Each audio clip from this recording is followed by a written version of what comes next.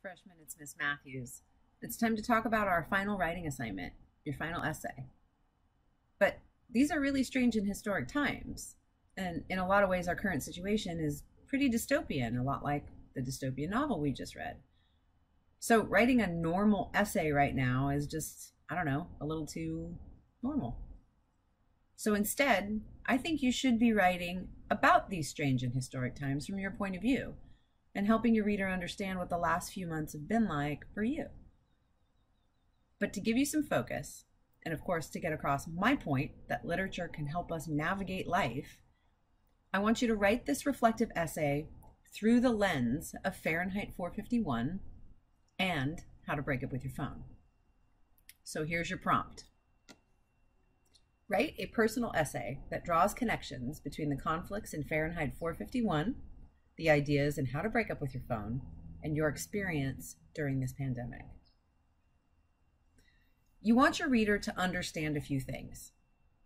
You want your reader to understand why Fahrenheit 451 is relevant to real life. You want them to see how the conflict is portrayed in the novel. You want them to understand also how that conflict is relevant to Catherine Price's book, How to Break Up with Your Phone. But you want them to learn about your experience during the phone breakup. You want them to learn about your experience during the pandemic and understand how you see the conflict reflected in all of those situations. So I have an analogy for you and how I want you to approach this essay, because it's different than any essays we've written so far. I want you to think of this as a cooking challenge, except nobody's going to get chopped. You have been given a basket of required ingredients. Those are your Fahrenheit 451 conflicts, How to Break Up with Your Phone, and the global pandemic situation. You have to use those, and they must be the focus of your dish. But there's also other ingredients you can use. There's a pantry of optional ingredients. Those are the articles and videos that we have read or watched while reading Fahrenheit 451. So in that pantry, you're going to find the John Green video, What Makes You Feel More Alive. You'll find the What I Miss Most Is Swimming article, the Marvel movies article, the Creation, Destruction, and Paradox video. You can use any of those items in the pantry, but you don't have to either. And of course, you're going to bring your own signature ingredients to the dish too. Those are your annotations and your interpretations. Your experience, your reflections, questions you have, things you wonder about, your opinions, your point of view. All of that makes the dish you. Now, you have to season the dish. Got to give it some spice, some herbs and spices. That's things like vivid descriptive language, using some metaphors, using similes, choosing interesting words, varying your sentence structure, adding some humor. That will all just add flavor. And of course, presentation matters. So that's things like spelling, punctuation, formatting. Make sure that's on point. Nobody likes a sloppy looking plate. Let me give you a few tips before you start cooking your dish. It's a good idea to start with the conflict. It's going to be the binding agent. It's going to be the thing that holds your dish together. So maybe try out a few different conflicts at first and do a little brainstorming and mind mapping to see which one works best for you. You do want to craft a recipe, but you want to stay creative as well. A personal essay is more like a story. So you want to structure the dish the way that makes sense for you. Decide which parts of the meal you want people to eat first and then next. So make a mind map or make an outline so you know ultimately where you want to go, but allow yourself some creativity. Sometimes writing is like thinking aloud, and we have to see where it takes us, and you might be surprised. Make sure that you choose the best parts of your ingredients to include and highlight. You want to trim down those quotes to the most meaningful phrases, and figurative language is always more flavorful. You don't want to skimp on delicious quotes, but don't include parts that don't add to the dish. I don't want the peels or the pits or the stems. Give me the best parts of those quotes, and make sure they're well blended into your dish by embedding them smoothly. Any good cook will always taste as they go. You don't want to serve something that you haven't tasted yourself. So make sure that you're reading and rereading constantly as you write. Make adjustments as you go. Reseason, remix, try different blends of ingredients. Sometimes it's just not right at all and you have to start over from scratch. That's okay. It's all part of the process. And of course, be aware of portions. You don't want to leave the reader hungry, but you also don't want to give them more than they can eat in one sitting. So how much is just enough to satisfy the reader and get your ideas across? I am not going to give you a certain number of paragraphs or a certain number of sentences, so you have to decide. Of course, keep in mind this should be an entree, not an appetizer. Give your creation a delicious name, something that makes the reader want to take that first bite. And again, I've said this a couple times, but this creation, this dish is yours, and it should represent you, your viewpoint, your experience, and your voice, which means, yes, I expect you to use the first person. Okay, every good cooking challenge has a panel of judges. We have to have people who are going to taste your dish.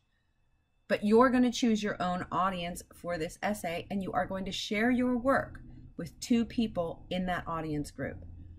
So before you start to write, who are you writing for? Is it other teenagers, parents, teachers, school leaders, politicians? Who is this essay for? And what specifically do you want them to learn from listening to your experience through these lenses? Is there something you need them to do or to change? Is there a misperception you need to clear up? And finally, of course, dessert is optional. If you want a little extra challenge, need a little extra something to do, want a little extra credit, you can create an art piece as the dessert for your essay. The piece can take any form you like, and it should reflect and comment on the central conflict that you write about in your essay.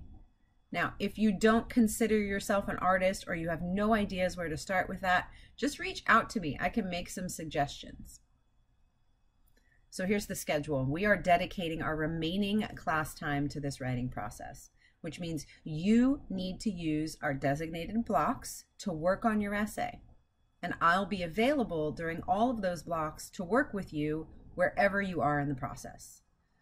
Now, I'm spreading this work out intentionally so that you are not stuck writing this at the last moment. But because we're not in the classroom together, I can't really monitor your progress in person. So it's vitally important you keep in touch with me about how this process is going for you. And if I don't hear from you, you will hear from me. The final reflection and the optional art piece are due June 4th at 8 a.m. and you'll submit both through Schoology. So if you're not quite sure where to get started, I can give you a little bit of a template recipe that might be helpful. Remember I said your conflict is sort of the binding agent. It's the thing that's going to hold the rest of your ingredients and the rest of your dish together. So your conflict should go at the center. And again, try out a couple. Don't just pick one and go for it. Try out a couple, fill in the rest of the template, see which one you have the most to say about, which one you feel the most strongly about. If we zoom in a little bit, you'll see how you want to talk about each experience and book, right? The conflict is drawing together 3 things: Fahrenheit 451, how to break up with your phone, and the COVID-19 experience. Now, next to each of these, I've put some questions that if you answer those questions, it's going to help you kind of figure out what you want to say. Answering those questions will help you fill in that portion of the essay. Why is Fahrenheit important and relevant to real life? You want your reader to understand that first. And then you want to explain how the conflict is portrayed throughout the novel. Where do you see the conflict? And of course, the supporting evidence for that is going to be things that happened in the book, things people say and do, events, ideas, and those should take the form of embedded quotations. And then add some commentary to that. Do you agree with the novel's viewpoint? For how to break up with your phone, first you want to give your reader a little bit of context. What is the purpose of this book and experience? Why did we do it? And then address the conflict. How do you see that conflict that you already discussed in Fahrenheit reflected in this book? And what was your experience like reading and doing the breakup? How do you approach the conflict? So the supporting evidence for this part is going to be some ideas and statistics from the breakup, which you can use quotations. You want to embed, you have to. You want to embed quotations, but you're also going to incorporate your experience. So you might go back and look at some of the journal entries. And then finally, for the pandemic experience, you want your reader to understand what this experience has been like for you. The fact that we read this book, that we did the breakup, and then this happened at the same time, you want to talk about that. What was that like for you? And then how is the conflict that you talked about in breakup and in Fahrenheit relevant to this situation as well? Where do you see that? And how do you approach it? Your supporting evidence for this part is mainly going to be your own experience, but you can also incorporate other sources, like I mentioned before, the things in the pantry, but any other articles or videos that you've come across that you think help support your ideas. Now you want to make sure any other sources you incorporate are valid and that you quote and cite them properly. And then of course the whole thing, a through line throughout, is how these experiences are related. Again, it is sort of a unique coincidence that we read this book, did this breakup, and then had this pandemic happen all at the same time. So we want to make sure that we're always including that relationship between the three things. And then ultimately that big question, what should your reader learn from your experience?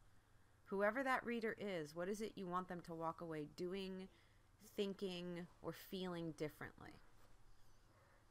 I'm excited to see what you guys come up with. This is a really unique experience to make your voice heard and to comment on something that is historic and unique. And maybe someday she can read about it and learn a little bit about this time. So, thanks, freshmen. I'm excited to see what you come up with. I miss you very much.